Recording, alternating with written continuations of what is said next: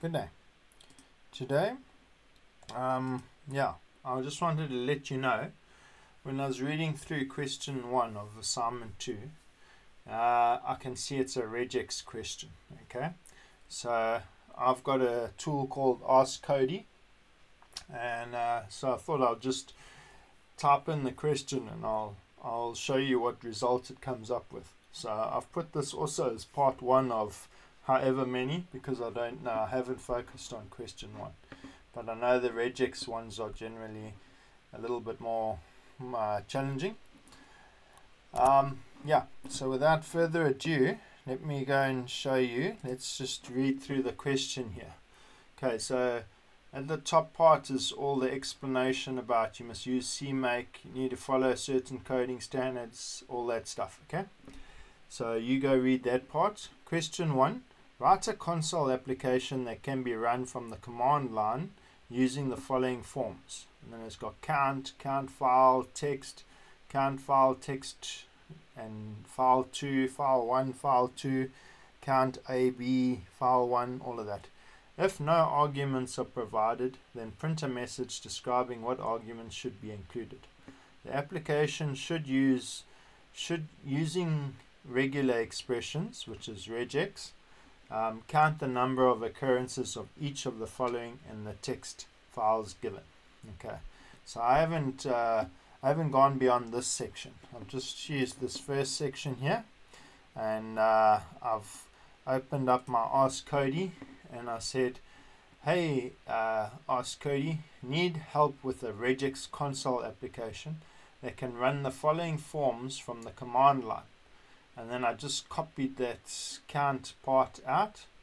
And so basically what it did was it said to create a console application that can accept various forms of commands from the command line, you can use regular expressions in conjunction with command line arguments.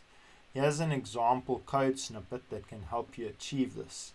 So this code snippet isn't specific to Qt, but I'm giving it to you because you can look at it, and if you understand coding, you can convert it to Qt a bit better. Alright, so it just says using system linq, text regular expressions, class program, static void main, which is the normal thing. If the argument's length is equal to 0, then just write out a message that says please provide at least one of the file names, otherwise return nothing. Okay, and then you've got your string command, string join, so it wants to join wherever there's spaces, and then it passes it through to the arguments parameter, okay, which is args.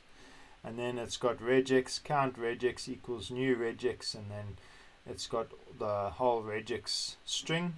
Same with the regex flag regex, so it's got all of that.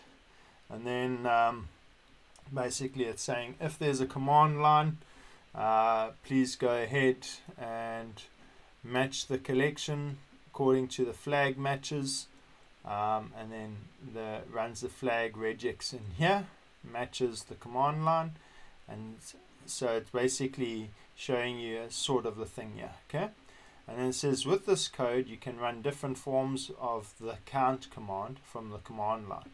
Count, this will prompt you to provide at least one file name.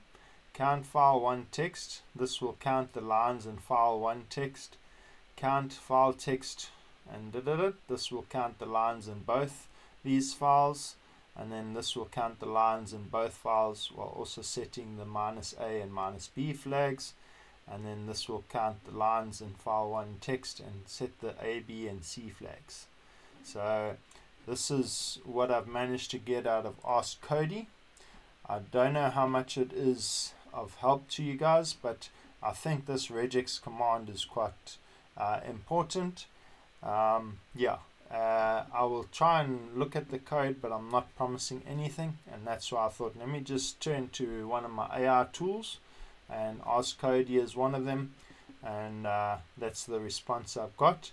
Maybe you can try ChatGPT and say in Qt I need a Qt console, asking the same prompt, and then you can see what results ChatGPT gives you. So thank you for watching.